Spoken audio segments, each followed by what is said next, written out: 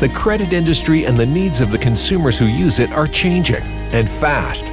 Lenders are quickly finding out that traditional credit reports and the information they contain no longer give them a complete picture of their consumer. From a first-time buyer trying to purchase a car with cash to an immigrant starting a business, 25 million Americans are credit invisible, and another 28 million have thin files, meaning they don't have enough credit history to generate a traditional credit score. In the past, these consumers would be denied a loan. But luckily for lenders and consumers, there is alternative data.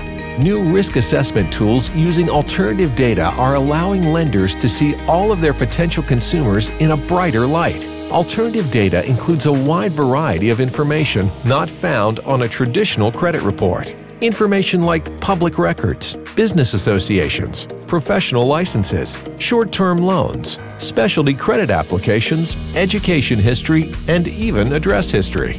The use of alternative data improves lending decisions and illuminates all consumers more than ever before. With alternative data, the picture is complete.